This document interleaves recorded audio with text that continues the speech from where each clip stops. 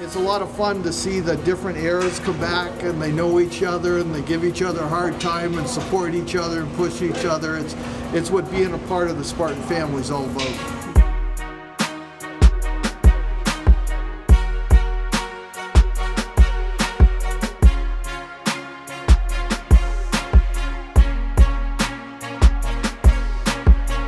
Few years now since I last played here. It still feels like a second home. They made a lot of improvements here, but it's always nice coming back. A lot of it's still the same, and you know, it's good to see the turnout we've had in the last number of years.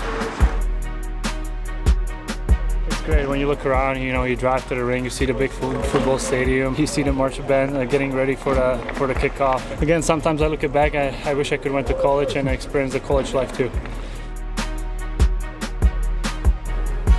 These guys are in real good physical condition right now, and what they need more than physical conditioning is timing.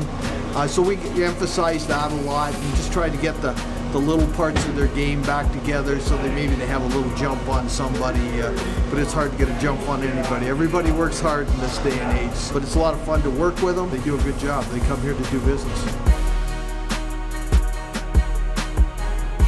I mean, it's a great preparation, great group of guys here, and I always enjoy coming here. It helps me to prepare for the canvas for sure.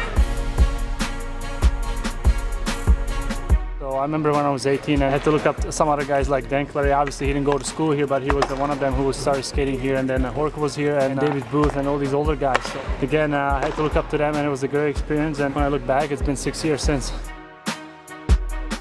Trying to build off last year. You know, I had confidence throughout the year. You know, got off to a good start, which was important, and just kind of built off that. So, you know, I think I'm coming into my own. 28 now. You know, feel comfortable in the league, know my role, my position on the team, and what I got to do to be successful each night. Hopefully, just go out and continue to build from last year. Had a good experience down in Grand Rapids. Very successful. He's really similar to Babcock in a lot of ways, and like I said, learned under him for that year. So we're just, you know, we're looking forward to it. It'll be a good change for us. We made a few moves, and it should be an exciting year.